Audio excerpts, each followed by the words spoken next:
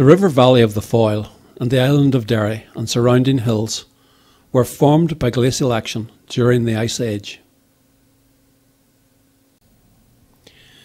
As the ice melted, the lower ground was flooded to well above the present waterline. Much of the present low-lying land around the city was submerged and the bogside valley was underwater. The hill of Derry would have been a true island. At about this time, the trees, which were to be such an important part of the history of the island, took root. The oak woods of Derry were established. The first people arrived along the shores of the Foyle around 7000 BC. The Celts arrived from Central Europe from 400 BC, bringing with them their trades of stone building and metal working. They venerated sacred places. Derry, the Oak Grove, was such a place. During the Celtic era, the region was ruled by the O'Neill clan. In 546, Derry was given as a gift to Columcille from his kinsmen.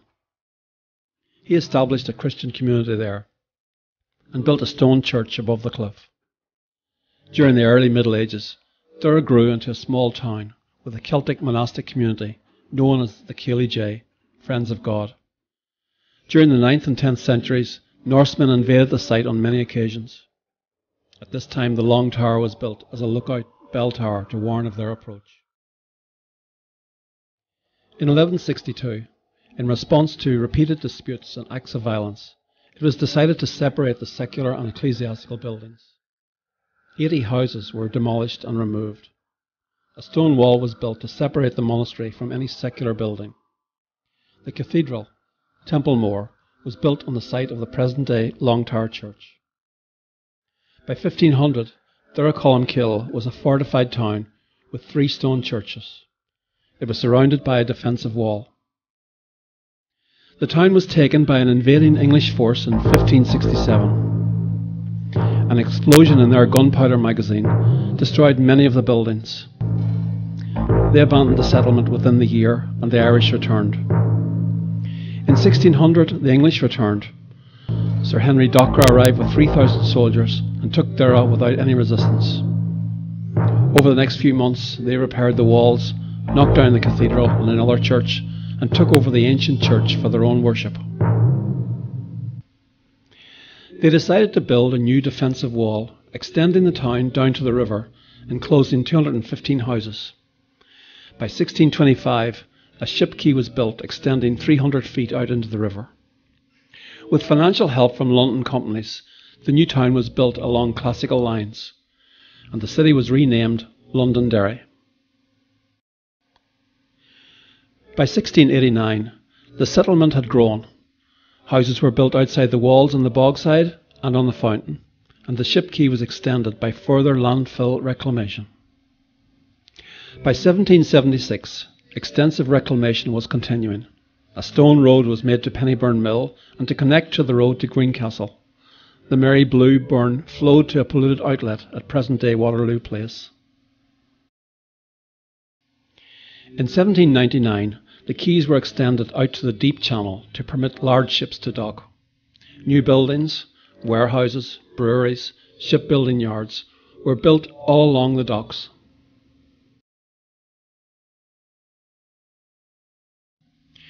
By 1835, there was a massive reclamation by landfill along the north side of the river, filling in to make the present-day Strand Road, Waterloo Place, Lower William Street, Great James's Street, Queen Street, Clarendon Street.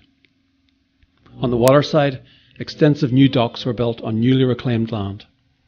The city was equipped to benefit from the Industrial Revolution.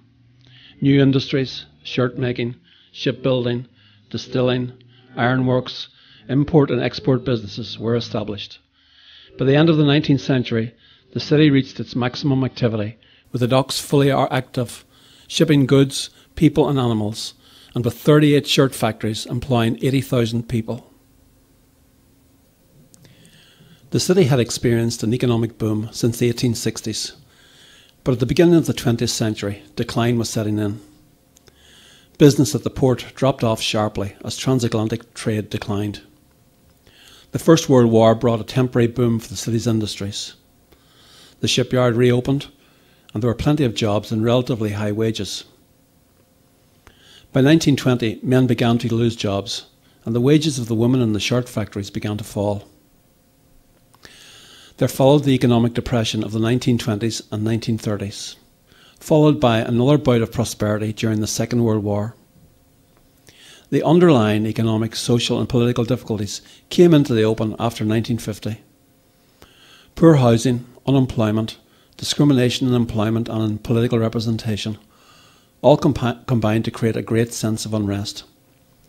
In 1969, it exploded, and for the next 30 years, there was civil unrest, violence was widespread. At the same time, the physical appearance of the city was being transformed. From the 1970s, a massive demolition program was undertaken. Hundreds of old buildings, streets, the complete docklands, and 2 railways disappeared.